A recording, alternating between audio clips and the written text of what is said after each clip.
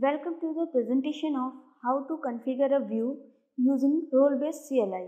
The Role-Based CLI Access feature is used to define various views and limit access to Cisco IOS CLI and configuration information. First of all, go to the configuration mode of router using config terminal command and enable AAA to support a view using the AAA new model command in global configuration mode. Now, exit from the global configuration mode and enable the root view using the enable view command.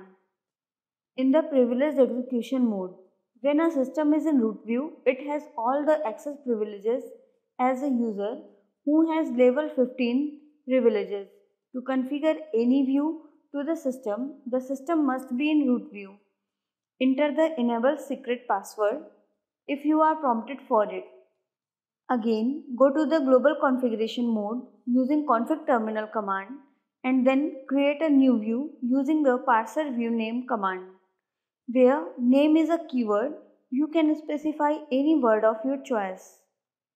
When you create a view, you are prompted in the view configuration mode. Set a password to invoke the view using the secret password command.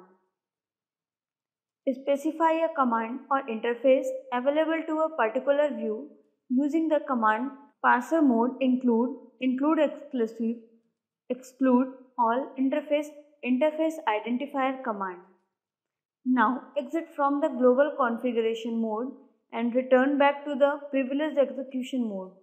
Switch to that view using the enable view name command. If you want to see what commands are available to the new view, enter a question mark. In the privileged execution mode, it shows a list of all commands. Thanks for watching the video.